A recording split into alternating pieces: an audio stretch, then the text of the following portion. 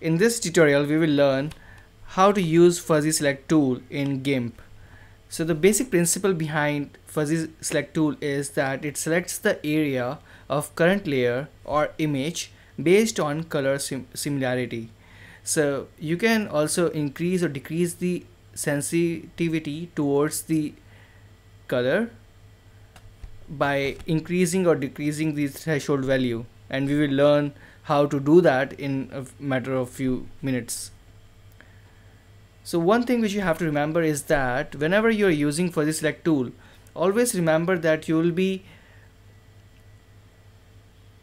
one thing which you should remember while using fuzzy select tool is that the image which you are selecting should have solid or nearly solid colored background.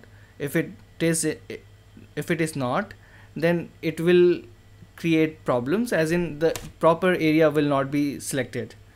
You may try to increase or decrease the value of threshold, but still there will be chances that the required area is not selected. Also, the objects should be having sharp sides or edges so that it is easier for fuzzy select tool to select the required area. So if in case you are having sort of blurry area, then fuzzy select tool will have hard time in figuring out the area which is required for the selection.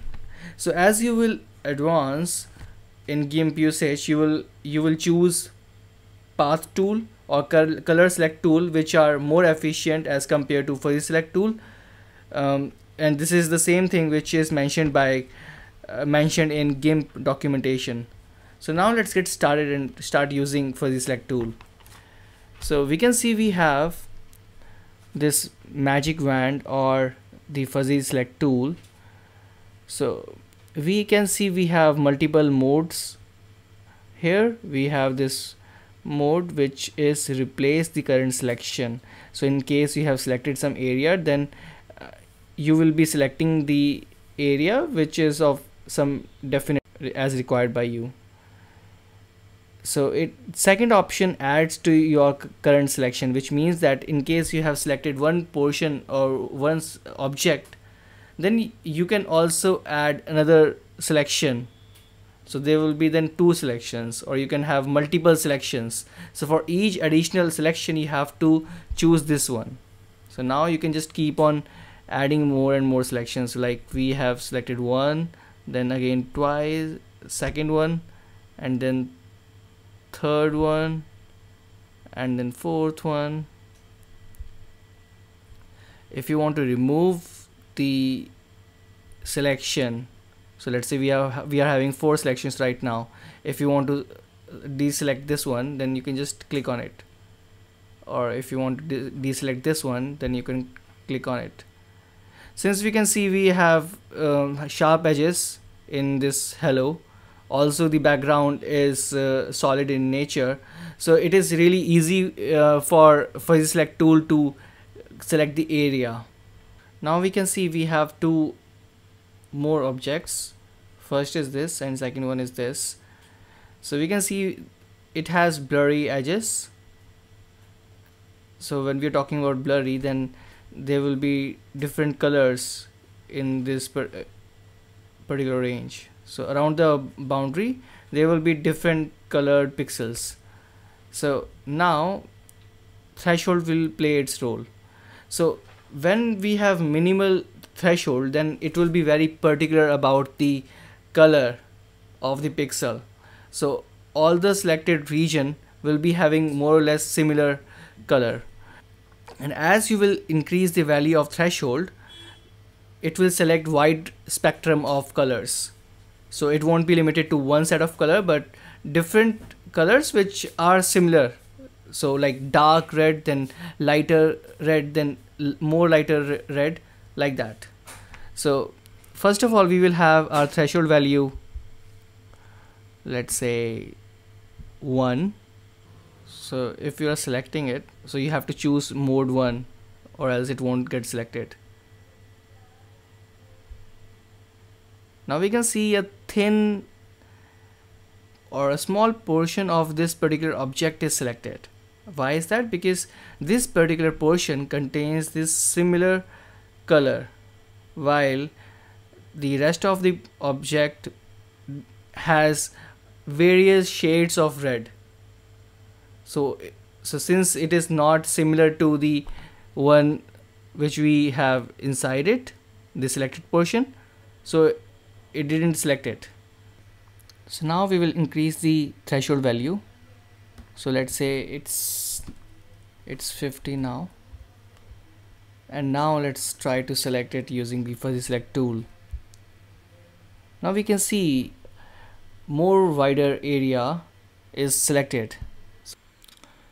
Now we can see that it has selected larger area of the object. So why is that? Because now it is lesser sensitive towards the set of color of red or shade of red,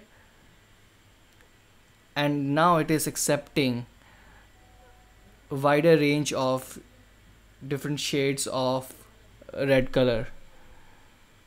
So that is why we have increased the threshold value.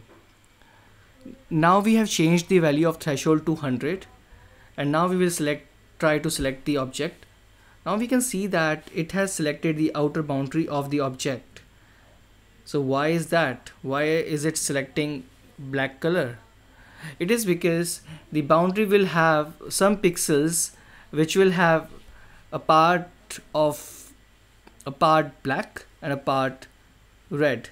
Now if you want to confirm it, you can just zoom in into the image and you will be able to see the pixels. So now we can see that the pixels in the outer boundary has the color red. So we can see a slight red with the black. So that is why it's the fuzzy select tool selected the boundary, because the boundary has a red color in them, and since we increased the sensitivity towards the red color, which is to say that it is now selecting different shades of red color, so it has selected them. Now if you will increase the threshold value to, let's say, 150, then what will happen? So let's try to select it. Now we can see that a larger portion of the object will be selected, and if you will zoom in into the image, more pixels will be selected. So earlier the region must have been like till here. Now it has been selected till here. So more wide range of red color is now selected in the object. Now if you want, you can increase the value of threshold a bit more. So let's see what happens when you do that. Now let's say it is 180. Now try selecting it. Now it has selected multiple objects. So why is that? It is because now it has tried to find all the red objects within the image. So since we are having these 7 major objects which are having different shades of red, so irrespective of what is the depth of the red color or intensity of red color, it is selecting it. So since we know that these 5 objects has some portion of red color in them, so that is why fuzzy select tool has selected these 5 or 7 objects. So when you are using fuzzy select tool to select objects having certain color, be sure about the sharpness of the object sides, which means that if the objects are sharp or the edges are sharp, then it will be easier for fuzzy select to select the object. And also the background color should be solid or nearly solid, or else it will be selecting some wrong region or area.